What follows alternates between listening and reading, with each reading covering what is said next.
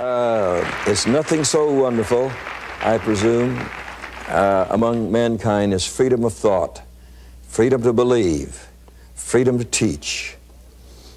Far above the belly, having food and nourishment, is the food of the mind. He that has a strong mind will not be a slave to any man. The strength of a nation is the strength of the mind. You destroy the mind, and you destroy the nation. What an honor it is to teach the truths of the Almighty, and how glad we are for your presence, and we're glad to see you. God richly bless you. We are studying a pertinent truth that has to do with the destiny of the world in which you live. We are living in the last days when the Word of God teaches us, and 1 Timothy 4:1, that says, "The Spirit speaketh expressly, that in the latter times some shall depart from the faith, giving heed to seducing spirits and doctrines of devils." And so we are living in those days right now, and we need an army. God needs an army. God needs an invading army. God does not want the church on the defensive today, always protecting itself. What am I going to do? No, change things. Move the world. We are the world changers. We have the authority, we have the direction, we have the power. We ought to utilize it magnificently at this moment in history to change men and women from the power of the devil to the power of God. In this series of lessons that we are presenting on demons and deliverance, we have come to the lesson called Biblical Names for Satan. If you have an enemy, how do you identify such an enemy? How do you know? How do you know? If you have that teaching syllabus, turn to page 13, and we will begin this lesson together. This is another one of these long lessons, and so we will seek to do the best that we can in covering the material. Satan is the enigmatic personality of our universe. From his names, you can identify some of his things that he does on the face of this earth. He is mentioned in the Bible, in God's Word, over 200 times under many different names. God did not want you to miss the fact and the truth. There is an enemy of your soul, and that you have the divine thrust to put him down and to put him out, and that you are not a victim of his works, but you are triumphant by the risen Lord Jesus that put his foot on his head and subdued him and came forth with the keys of death and hell. And in Acts 1:8, and he says, "And I give you power." The word power is authority. "And I give you authority after the Holy Ghost is come upon you." And so we have the authority to deal in these matters. In our lesson today on biblical names for Satan, we will begin with number one, that he is called a prince. And that means he is not a person of low degree. He had one time been an archangel. He has now the designation of a prince. You will discover that in Ephesians chapter 2 and verse 2. It says that he is the prince of the power of the air. So a prince speaks to us of an exalted position of leadership and also rulership. The prince is a ruler. Power speaks to us of a sphere of rulership, which probably is in an area above the earth and around the earth. That he is a prince and power, a prince and a power. He has the name, and also he has the area to rule over, the prince and the power of and his area of strength is in the air, just above the earth. That's the reason he hates television so much. We're invading his province. We are destroying him at the seat of his power in the air, and he don't like that. As long as you stay on the earth, he can tolerate you. But when you get in the air, you're right up there in his country, and you're destroying him at his home base. Now, because Satan is a spirit, he can move through space with incredible speed as other spirits can. You discover that in Luke's Gospel, chapter 10 and verse 18. In fact, spirits, like God, can be wherever their thought life is. They can think to be in a place, and that places them in that place. And you, in your resurrected state, will be able to move through the universe the same, not by the movement of velocity, but by thought. You want to be there, and you will be there. That's the way spirits are at this present time. It is significant that the designation prince in the Bible is also given to deity as to Jehovah. That's found in Daniel chapter 8 and verse 11. And so prince is a designation given to Christ. That's in Isaiah 9 and 6, and the book of Acts chapter 3 and verse 15, and the book of Revelation chapter 1 and verse 5. It is also a designation that's given to Christ. It is a name given to the chief priest of the temple. You find that in Isaiah chapter 43 and verse 28. It's also a name given to a nobleman and to kings in Isaiah 10 and 8 and Numbers 17 and 6. And so this reveals the strength, the power, the position that the devil has and that he possesses through having been one time, erstwhile, an archangel in heaven before being demoted and put out because of his rebellion in heaven. He is called not only the prince of the air, he is called the prince of this world. Now, his throne is in the air, but he's called the prince of this world. In John chapter 12 and verse 31, and in John chapter 16 and verse 11, Satan is described as the prince of this world. This means the unregenerated world, not our spiritual world. It means that the world which has fallen from grace and away from God, the world that follows him in his desires, to serve him, that's the world where he is the king and the prince in that world. He is also called, besides the prince of the world, he's called the prince of darkness. In Ephesians 6 and 12, Satan is described as the prince of darkness, that he is the prince of darkness. This reveals his black nature, darkness, that there is no light in him whatsoever in any way. His complete disregard for truth and for intelligence. There's no light. It's all dark. All his speeches are lies. All of his works are camouflaged. There is no light in him. All of his works are black and dark, and he is indeed, by all means, the prince of darkness. You must know that. You must realize that, and never expect any light to come from that area. In Matthew 12 and 24, it describes him as a prince of devils, that he is over all the spirits in the spirit world that we were studying in our last lesson, that he is their prince. In being the God of this world, not just the prince of this world, but the God of this world, in 2 Corinthians 4 and 4 it says, he is called the God of this world. It says, in whom the God of this world hath blinded the minds of them which believe not.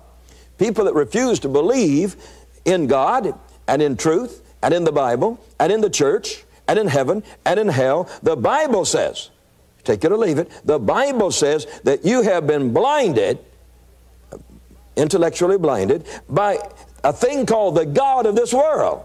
He is called the God, that's pretty strong, the God of this world. He has blinded the minds of them who believe not, lest the light of the glorious gospel of Christ, who is the image of God, should shine upon them. So when a person says, no, I don't believe, I refuse to believe, that person has got the God of this world upon him, who is Satan. And he has been blinded. He got blinders on him, curtains in front of his eyes by the God of this world. This simply means that men and women worship a spirit which they do not realize and recognize and to know they have been deceived into it. And so Satan is the God of this world, and he is that in pagan people. And pagan people, he is their God. They have strange manifestations in their worship of idols, and I've had priests to tell me many times, as well, Sumrall, this idol has no power. It's the spirit of the idol. It's the spirit of the idol. And he says there are many spirits, and we have to have many idols because there are many spirits. And this spirit can do one thing, and this spirit can do... Well, we know what they're doing, you see. They're worshiping the devil. They're not worshiping the idol. And that's where Westerners miss these people. They think that these grotesque creatures that they have, that are so terrible, they frighten you to look upon them. And they said, oh yes, I made this. I made it out of wood, or I made it out of stone, or I made it out of gold or silver. But there is something more to it. There is a power that enters it. You know, I've had them to show me the hole behind the idol and say, this is where he comes in and out. But he doesn't even need a hole. A spirit can go through a solid. And so that certainly is not necessary. So Satan is the god of pagan people. They have strange manifestations in their worship of idols. Ultimately, it is the devil that they're serving.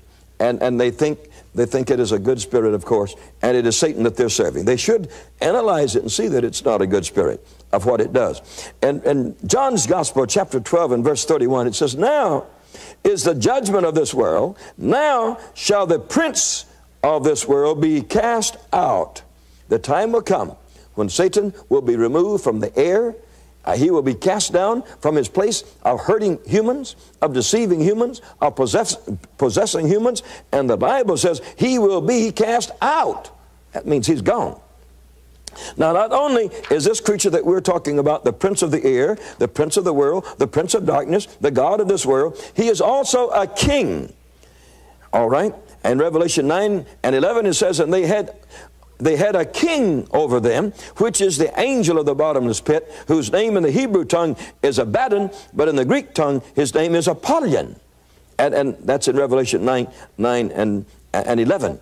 So he usurps a position that says in the pit of hell, I'm king there. I am king there.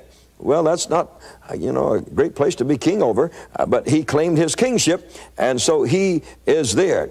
Now, we read in Ephesians 6 and 12, you know, the details on the king, the king area, the kingdom of the devil. It says, we wrestle not against flesh and blood. The Christian does not battle in the physical area, in the mundane area. He says, we battle against principalities. A principality is an area over which a prince rules. Against powers, that's those authorities that we were telling you about, and issues that come forth from the devil, demanding this and demanding that, and causing you to be subservient to his will and to his power. Against powers, against the rulers of the darkness of this world. There are rulers, kings. They rule the darkness. You just think of the darkness in our world today. Pornographic literature, incest. Did you know incest is demonic? When you take a lovely little child in the home and abuse that child, and you're an older person, you're worse than a brute, you know? I mean, a brute force, you see? And so the rulers of the darkness of this world, against spiritual wickedness in high places. And so we are identifying demon power. We are identifying its sources from which it emerges from. We are showing you in the Word of God how it claims to be a king, a god, a prince in the world that we live in today. But now you can get back to something greater than that. This person, this creature that we're talking about, who is the devil, was one time an anointed cherub. He was one of the archangels of heaven. Ezekiel 28 and 14 says, thou art the anointed cherub that covereth. This meant that this creature covered the throne of God. That he was so magnificent and gloriously made, perfect in beauty, the Bible says, and perfect in wisdom, the Bible says. He says, I have set thee so. Thou wast upon the holy mountain of God, and thou walked up and down in the midst of the stones of fire before the throne of God. Who? Such glory, such majesty. And he fell from that state through ambition. He says, I will exalt my throne above the stars of God, and I will be his God. And God was his creator. You can't do that. You cannot be as great as God. You can't do that because God is God and you're his creation. And the vessel cannot say to the one who made it, I will be something. The vessel has to be subservient to the one that created that vessel. And so we have him not only as an anointed cherub, we have him as an angel of light. So you have to come to know him not only for what he was, but what he is. The devil is called an angel of light, and this has to do with his deception in the human realm, where he appears as an angel of light. He is known by the word Lucifer. And Isaiah 14 and 12 says, how art thou fallen from heaven, O Lucifer? It says, you're also known as the son of the morning. The sun, that's S-O-N. The son of the morning. The brightness and the glories of a new day. You are the son of the new day, of the new world, of the new light. Oh, he was a person highly esteemed in heaven. And so he says, you are fallen from heaven. And so he also says about him here, says you are cut down to the ground. His activities today are limited to the ground. In the air, he is the king. On the ground, he manipulates human beings. And listen what it says of him. It says, you that did weaken the nations. Every nation that's ever been weakened has been weakened by the devil. The weakness of our country today in its economics, in its politics, in its morals has been of the devil.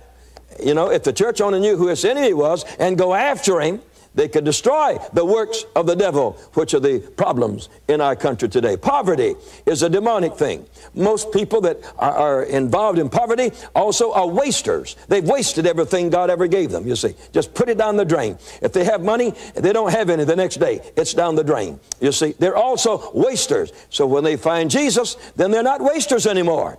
And then they're not poverty-stricken anymore. I know this from pastoring.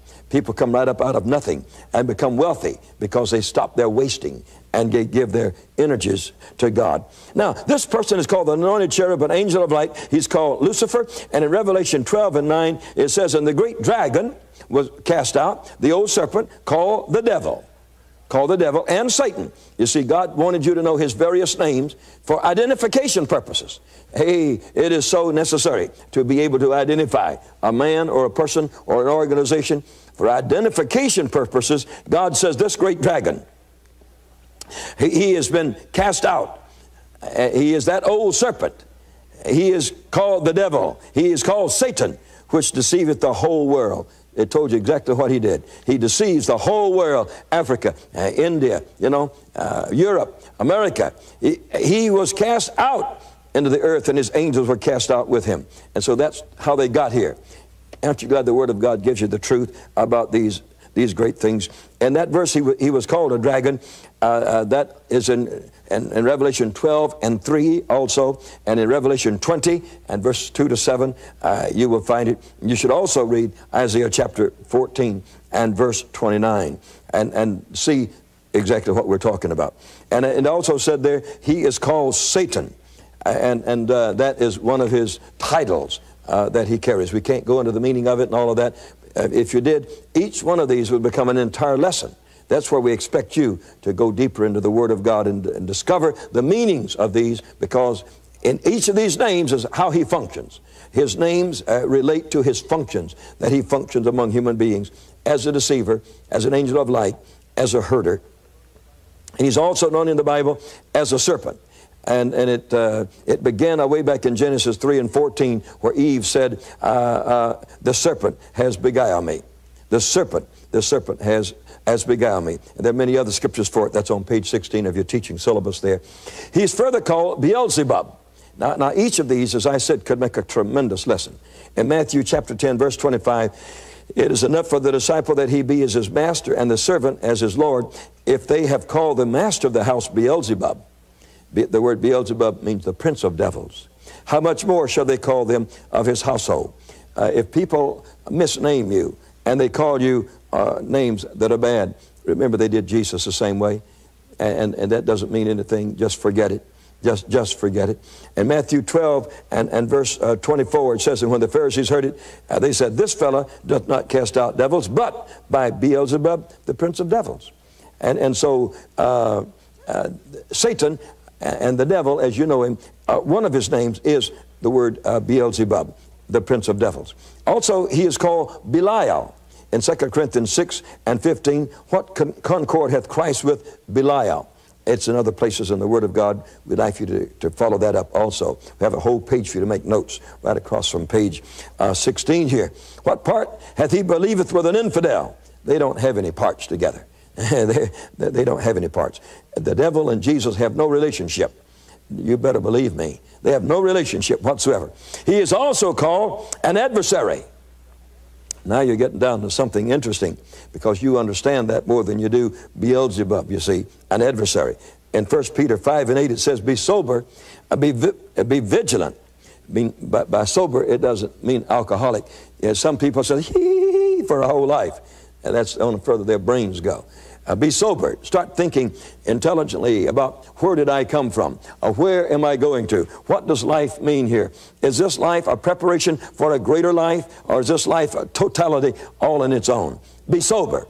That means evaluate life. Understand life. Don't be a fool. You know, understand what life is all about and what death is all about and what the new world on the other side is all about. Be sober. Be vigilant. That means watchful. Now, neighbor, you can go through this life, and if you're not careful, you'll be snared. You'll be snared by the devil. Millions of people have been snared by the devil. I can guarantee you that most of the people that are alcoholics never intended to be one. They were snared by the devil. God does not want you to be snared by the devil. He says your adversary, the devil. Be vigilant. That's watchful. Don't be caught by the devil anywhere. Just be watchful. Your adversary, which is the devil. He says, as a roaring lion, he goes about seeking whom he may devour. And so you have to know that you have an adversary. An adversary is one that fights you. An adversary is one that comes against you. An adversary is one that looks and seeks out every way that he possibly can to destroy you. You have to stand against your adversary. He is also called the accuser of the brethren. I would like to relate to you Revelation 12 and 10, and also Job chapter 1, verses 7 and 8, that he is an accuser of the brethren. And sometimes it's self-accusation. You know, self-accusation, an accuser. He is the accuser. He'll say, you're not right, you're not good, you're not saved. He knows he's a liar, but he is an accuser of the brethren in untruth. Don't believe what he says. If you've confessed Jesus Christ as your Savior, you're saved. The Bible says so. So you rest your strength upon that great fact. Now, also, this person is called the enemy. I think you should, get into that. Your enemy is not a preacher. Your enemy is not a church. Your enemy is not a deacon. Your enemy is not a Sunday school teacher. Your enemy is the devil. In Matthew 13 and 39, the enemy that sowed them is the devil. The harvest is the end of the world, and the reapers are the angels. Now here Jesus is giving you the totality of human life. In Matthew chapter 13 and verse 39, he spoke about, and it's like the church, that there was seed planted in there that wasn't good seed. It was bad seed. It was weeds. And he says the one that sowed that is the devil. Wherever you have something good, the devil always throws something bad into it. You better believe me. He says he's the one that sows the bad stuff in good things. The harvest is the end of the world, and the reapers are the enemies, are the angels. So your enemy is the devil. He is also the tempter. That's Matthew 4 and 3. He's also called the wicked one. That's Matthew 13 and 19. He is also called the thief. The thief. That is in John 10 and 10. The thief cometh but to steal, to kill, and to destroy. Jesus says, I am come that you might have life and have it more abundantly. So the thief is the devil. And the one that heals and saves and helps is Jesus. He is the one. Also in John 8 and 44, he is called a murderer. That one of his names is murderer.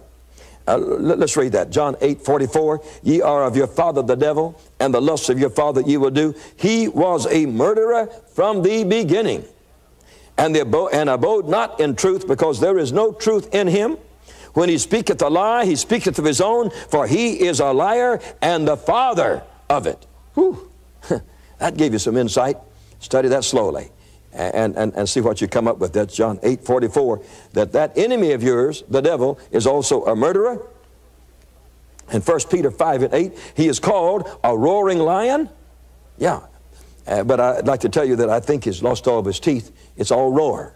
And if you're going to run and be scared because of a roar, you're going to lose battles. But remember, Jesus is the Lion of the tribe of Judah, and he can outroar him. He can put him to flight, and you better believe it. In John 8 and 44, he is also called a liar. And in Acts 10 and 38, he is called an oppressor that oppresses human persons. He is an oppressor that oppresses people. In 2 Corinthians 11 and 3, he is called a corrupter of minds.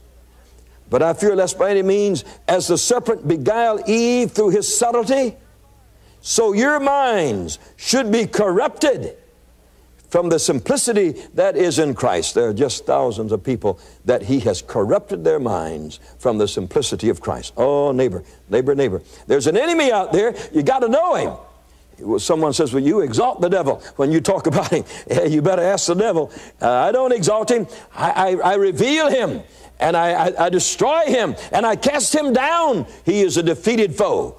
He is a defeated foe. And there are other names that he's known by. We want you to understand those and come to know them, and to come to be the person that Jesus Christ wants you to be.